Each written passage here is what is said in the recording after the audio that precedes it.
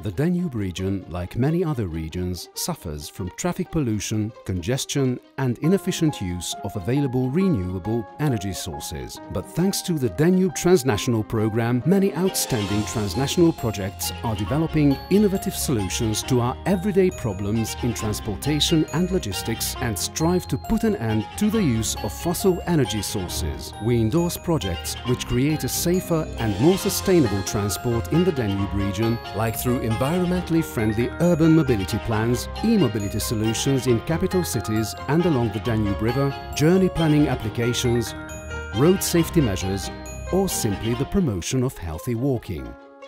We are not leaving the inland waterway transport sector aside either. Thanks to our funds, there are significant improvements in waterway infrastructure management, in facilitating smooth cargo and passenger transport on the river, or in ensuring the interoperability between maritime and inland waterway transport. Danube ports and the inland fleet are being modernized and the pollution from ships is mitigated through effective actions. When it comes to energy, our project's commitment is towards clean energy and modern distribution technologies. Our program supports actions such as the establishment of a biomass supply chain in the region, the efficient use of the still untapped geothermal reservoirs and the deployment of smart grids across the region.